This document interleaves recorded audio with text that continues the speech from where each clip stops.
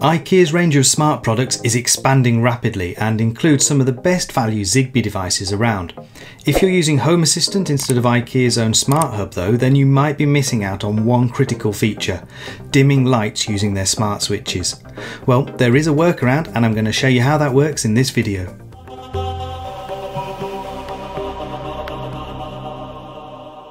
All of IKEA's Tradfri light bulbs support dimming, and if you've got them connected to Home Assistant then you can probably adjust their brightness levels using your phone anyway.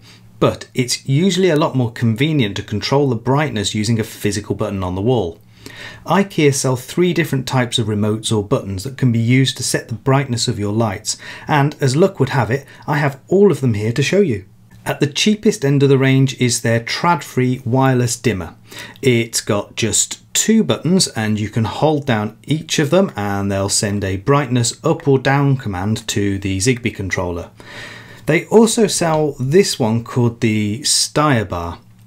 It has 4 physical buttons on it and all 4 of them support being held down for a long press too.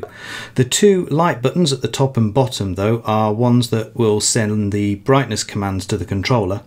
This set of buttons is a bit different to the others because it uses 2 AAA batteries instead of a coin cell battery that the other ones use. I think that these are the best looking out of all of them though, and you can get them in white or stainless steel for a bit more money. Lastly, there's this one, which I don't think they actually sell anymore. It's a shame because it's got this one massive power button in the middle and these 4 buttons around the outside. Now all of them support a long press, and these ones at the top and the bottom support the brightness control. The only issue with this one is when it was sitting on the wall you could never always quite tell which way up it was supposed to be, so you get the buttons around the edge mixed up. I'm using zigbee2mqtt as my Zigbee controller, and I have it installed as an add-on in Home Assistant. I prefer this to Home Assistant's built-in ZHA because it supports literally every device I've ever connected to it, and it also means I can restart Home Assistant without my Zigbee network reconverging. Anyway, in zigbee2mqtt, amongst the settings for the IKEA buttons is an option for enabling something called simulated brightness. So here's my device list in the zigbee2mqtt interface, and if I just do a quick search for my bedroom button here and click on it, if I click on the settings specific tab, you can see this simulated brightness section here. I can't remember what the defaults are here for the interval, but a default delta of 20 is fine, and a half-second interval or 500 milliseconds seems to work well. That basically means that when you press the brightness up or down buttons, it will keep track of a fake brightness value for you. If you click on the state tab, you can actually see that fake brightness value here. I'll just highlight it for you there. It's important to remember that the brightness value is stored by the switch and not the bulb. Now that you know that, it's time to make use of that in an automation. I'm going to show you the automation that I use with the 4-button Style Bar remote, and I've called that Oliver's bedroom button. So take a look at these triggers at the top here. This first one triggers when the button action has an attribute of brightness. Now note at the top here that I've given it a trigger ID of brightness 2. Using trigger IDs means that we can have multiple triggers in this automation, and later on in the actions we only call those actions associated with this trigger.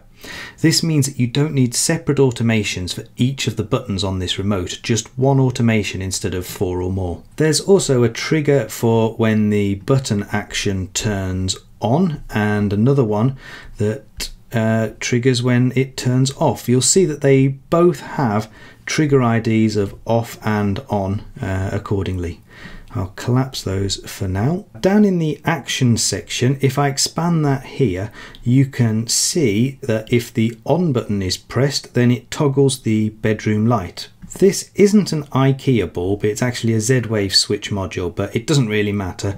All I'm trying to demonstrate here is that you can use this remote to control loads of different devices all in the same automation. The second set of actions is triggered if you press the off button, and that toggles the bedside light on or off. This is an IKEA Tradfri bulb in this case, but so far nothing special here. So the on button toggles the main light and the off button toggles the bedside light. Let's get on to the interesting part, controlling the brightness. Now this is where the GUI stops being useful, unfortunately. When a brightness button action is received, which you do by holding down the on or off buttons with a long press, then this action is executed. It calls the light.turnOn service, targeting the IKEA light bulb and passing in the simulated brightness value from the physical switch.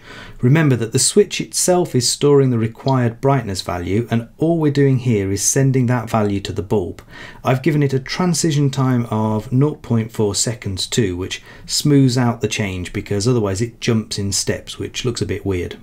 It really is that simple, but there's a small gotcha that you need to remember. If you start adjusting the brightness using something else like the Home Assistant dashboard or app or HomeKit, then the brightness of the bulb will be out of sync with the simulated brightness setting in the switch.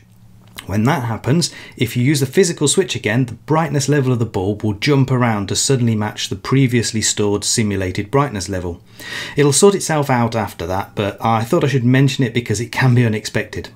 Just to show you this in action, if I start by turning on the bulb, I can then dim the bulb by holding down the off button again, which sends the brightness down command, or I can hold down the on button, which should send the brightness up command.